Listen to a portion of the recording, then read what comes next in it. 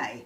A lot of people have been requesting that I put a video on how to set up the CollGen2 that was originally designed for NASA, and it makes a beautiful 7 ppm stable ionic colloidal silver in about 5 hours.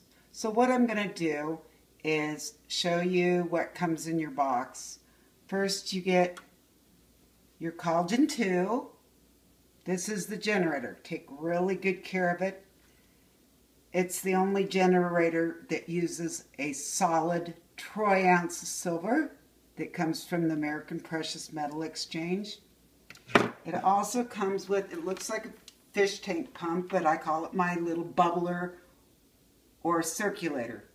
This is very important.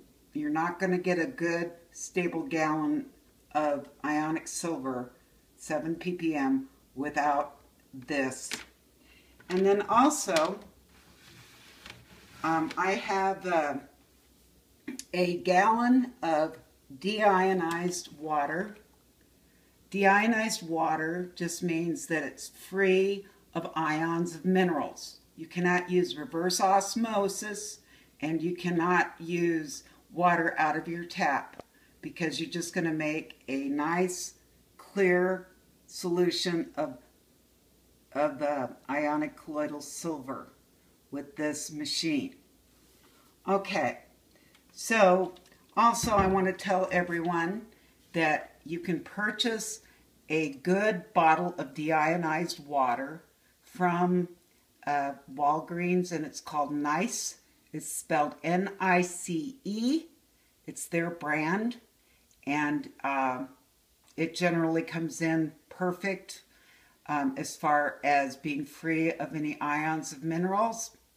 Or you can purchase Crystal Lakes that works great from Rite Aid. But anyway, I'm going to show you how I set it up, and it's very easy. I open the bottle of deionized water, and then I take the tube that is attached to this aquaculture,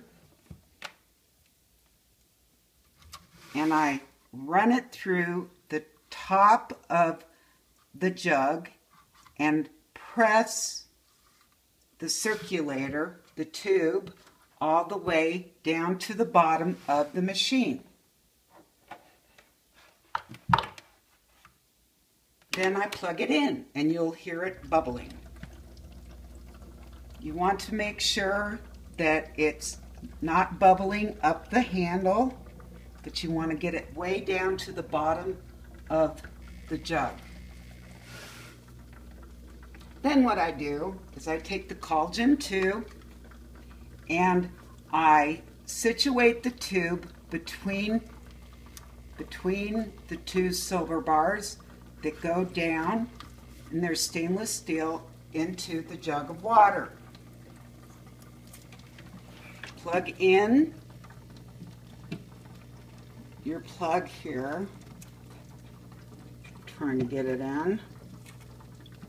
And then you take the end, the tip, and insert it into the end of your CollGen2. And you will notice that the lights turn on. Now, this does not mean it's generating anything. This just means that it's plugged in. So to measure the water, you press the little tube here, the little red button at the end, and press it. Now you notice that the reading reads 0.47. That means 0.47 and 8 is where you're starting at. It should always start at under 1 part per million, because there's some kind of mineral already in the water that it's sensing. This machine is, you do not need a total dissolved solid meter, because this meter is spot on. It's exact.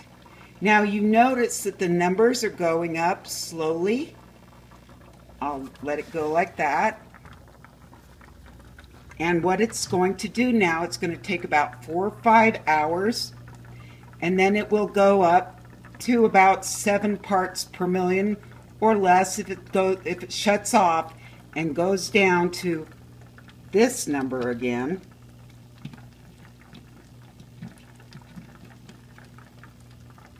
That means that your cycle is completely done.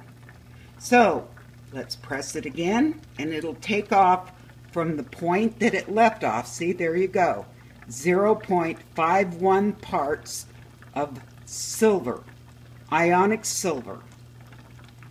Now, an important thing that I do afterwards is, after it's done, never use a paper cloth to clean off your ends.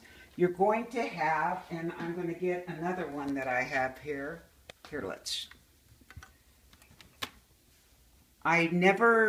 let me get you another one here. Another machine. This one was not cleaned off. This one was not cleaned off. So what happens is you have silver oxide, which is just pure silver. I always tell people it's kind of like when you use an electric saw to cut a piece of wood, you have sawdust left over. It's just sawdust. This is just silver, silver oxide. It is completely non-toxic, and occasionally it'll drop off in the water and just settle at the bottom. But what you do is always clean it off when it's nice and wet here. This one is dried out, but clean it off with a cloth. You can see that I've made thousands of gallons with this, how thin it is. Pretty soon, when it doesn't produce the high ions anymore, what I'll do is I'll replace that with a troy ounce of silver.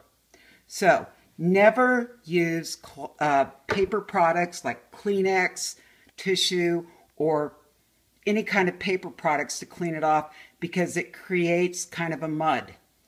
But as you can tell, I do need another gallon of silver water. So I'm going to put this back in. Plug all the parts back in. The circulator. And it's bubbling. Now I'm going to plug this in, the end, into the end of the CollGen2. And remember that low number, 0.01 or 0.02, just means it's not doing anything.